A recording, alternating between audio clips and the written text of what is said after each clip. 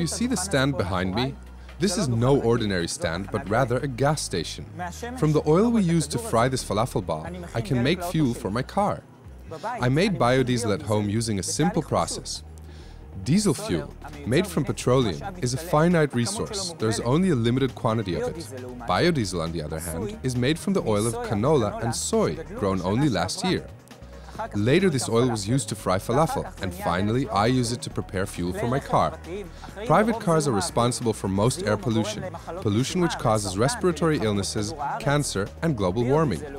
Biodiesel, on the other hand, is much cleaner than diesel. It emits 50% less carbon monoxide, contains no sulfur or heavy metals whatsoever, and is biodegradable. If it spills on the ground, it is broken down within a few days by bacteria and fungi, which feed on it.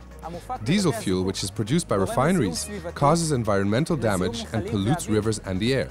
Biodiesel, however, does not cause any pollution at all when it is produced. All the byproducts of biodiesel go back to my garden and become compost. Petroleum causes the majority of countries in the world to depend on a limited number of other countries. Political and economic turmoil in the petroleum-producing countries causes oil prices to rise. When I make biodiesel, I contribute to the economic stability of my country. I invest 4 hours per month in making biodiesel. I'm saving a lot of money and, most importantly, I'm saving the world.